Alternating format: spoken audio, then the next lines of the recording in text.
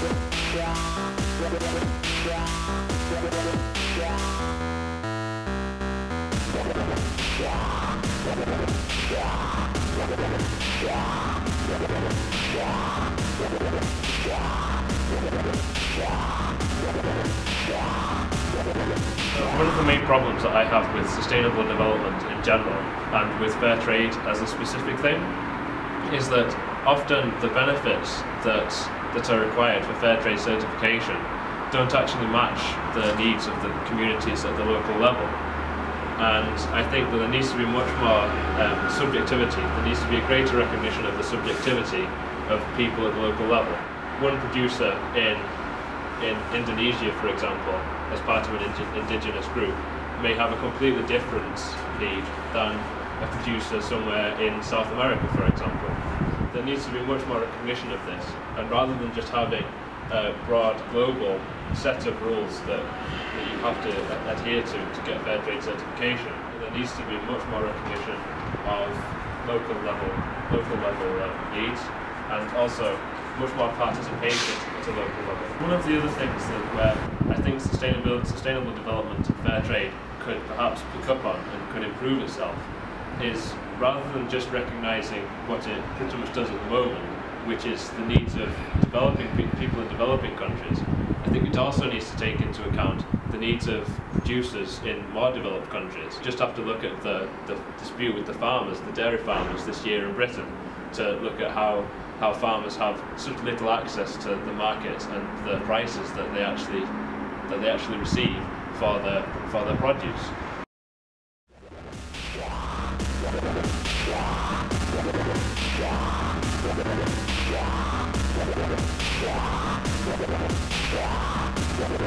Environmental regulations and trade regulations have to be jointly developed. You cannot just have the World Trade Organization come up with trading regulations, and you cannot have the, United Nations, and you cannot just have them come up with environmental regulations. They should actually sit down and ensure that trade regulations and environmental regulations do not restrict trade in developing countries, at the same time do not favor developed countries as well.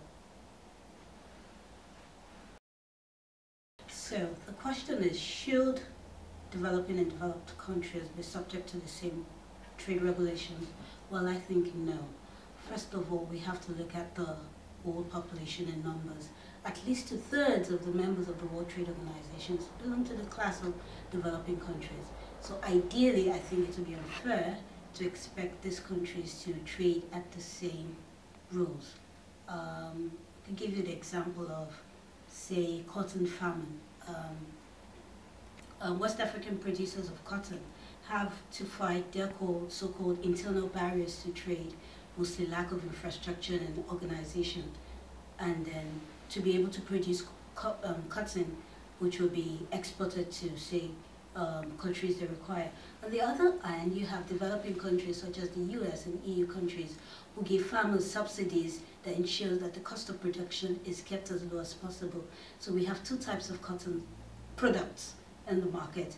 You have the cheap products from these developed countries, and then you have the not so cheap products from developing countries. Do you expect them to trade equally in the market? No, it does not make sense. So that's where we have kind of like, that's where the rules and regulations that favor these developing countries come in. We know that the percentage returns that actually do get goes back to the farmers/producers are not as fair as expected, and then really adequate research hasn't actually been done into the, can I say, the fairness or the equity of fair trade. So that's another problem on its own side. And then it actually raises up these issues of environmental regulations, and developing countries and developed countries, should they be treated equally when it comes to the issues of climate change? Well, I would say yes and I would say no. Why?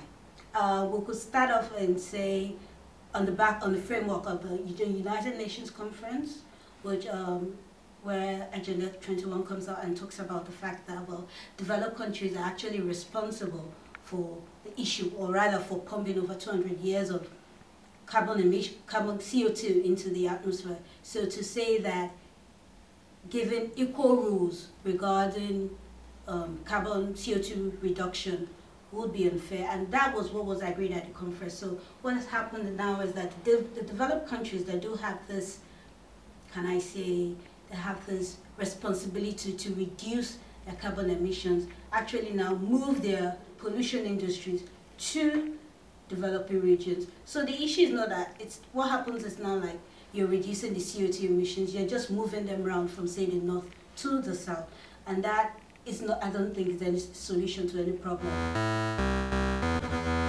I'm an atheist. I didn't believe in God when the church or my parents would try to convince me, and I'm certainly not going to believe what these anthropologists have to say just because they've got a degree on their wall. You know, it doesn't make any sense. We must also face the fact that progress towards other goals that were set has not come nearly fast enough. Not for the hundreds of thousands of women who lose their lives every year simply giving birth. Not for the millions of children who die from the agony of malnutrition. Not for the nearly 1 billion people who endure the misery of chronic hunger. This is the reality we must face. That if the international community just keeps doing the same things the same way, we may make some modest progress here and there, but we will miss many development goals. That is the truth. With 10 years down and just 5 years before our development targets come due, we must do better.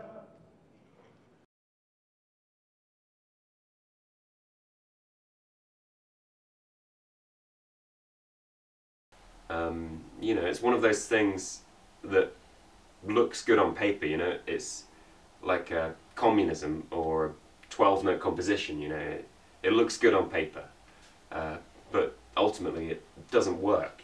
As a person, it doesn't matter what I've tried to do. The only thing that people see and the only thing that matters is what I did, you know, what I've achieved. And if you look at what development has achieved, it's failed us. I'm not a follower of Kant. Intentions aren't important when it comes to judging my life or my legacy And so we've got to apply the same rules to judging development. Whilst it has excellent intentions, looking at what it's achieved, it's ultimately failed. I don't agree with capitalism. I wouldn't say there's a capitalist bone in my body, but I can see why it makes sense. And I can see why it can be useful as a tool for protecting the environment, because once you recognize that nature and the resources that it provides have their own value, you can slot them into the capitalist market, and you can give society and everyone in it a reason to protect that nature. And I think that's what we need to start doing. Development has failed. Development is an illusion. It's like you would see a mirage in the desert, you know, something very enticing that you want to grab hold of, but it isn't transient, you know, your hand would go straight through it. It's not something real. I'm not saying that that's necessarily a fault with development as such. Maybe it's Western philosophy, maybe it's capitalism, or our the markets, or our bad habits, or greed, or anything like that. But it still has failed. It's not something that we've ever done successfully. And whenever you put development into reality, the two can't exist, you know, it fails.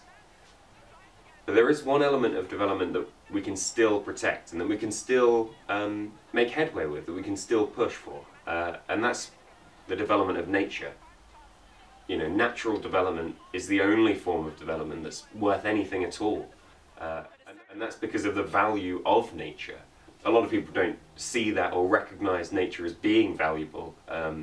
What you can say, though, is that as a fact, there is one nature on this earth, and it's in a bad state at the moment. You know, it's critically ill as a result of the actions that we've taken and the development that we've pushed forwards with. As a resource in itself, is still helping the very poorest of this world, more so than any development ever could.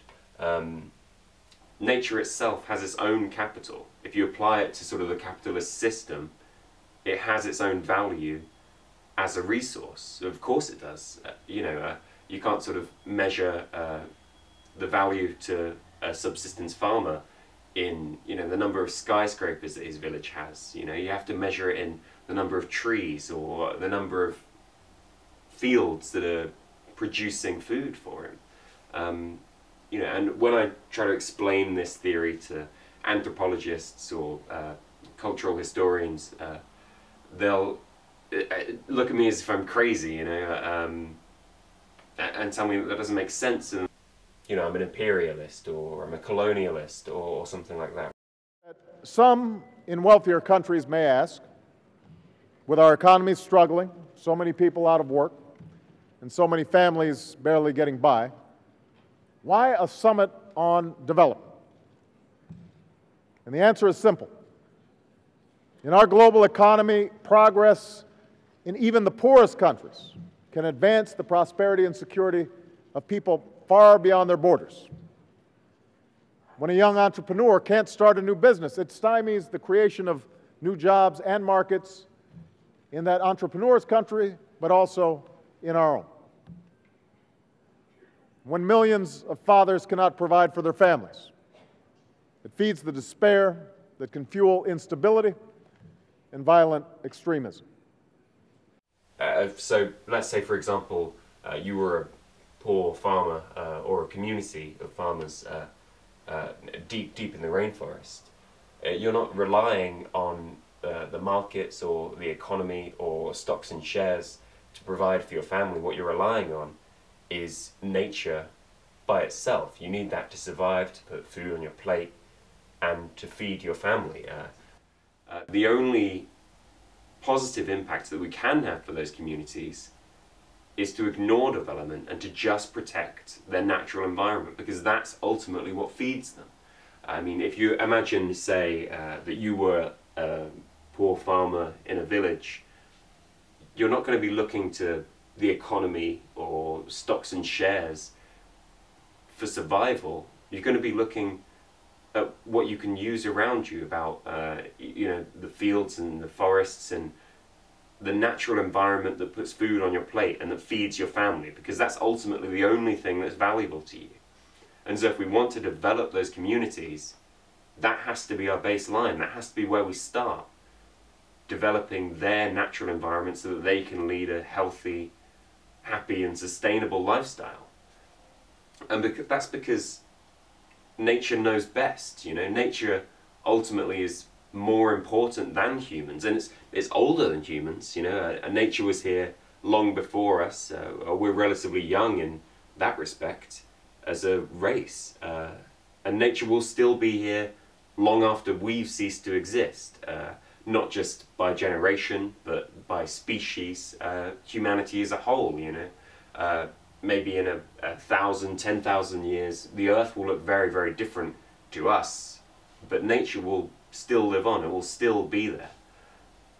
And so I think it's important to recognize that we have a responsibility to that nature, maybe even ethically more so than you do to your fellow man. You know, they say that you have to sort of treat your neighbor very well, but maybe it's perhaps more important to treat nature very well, because that's the ultimate presence that we have a responsibility for. If you're looking for sort of positive steps that you can take, I think it seems obvious to me that everyone has to be vegan.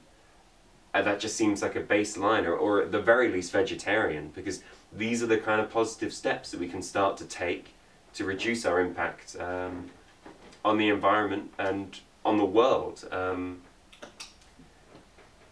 You know, this kind of sustainable lifestyle that we all need to lead is what's going to allow us to leave nature to live on as it should, without our damaging virus-like impacts that we're currently taking on nature and that we're currently having on nature. And ultimately, that's something that we need to protect more than protecting the idea of developing the economy for those people. We just need to protect the nature and the food that actually feeds them hand to mouth as they live every day. Okay, cool. Well, between the two, you should hopefully have something to piece together. Yeah, thank you very much. That was really cool.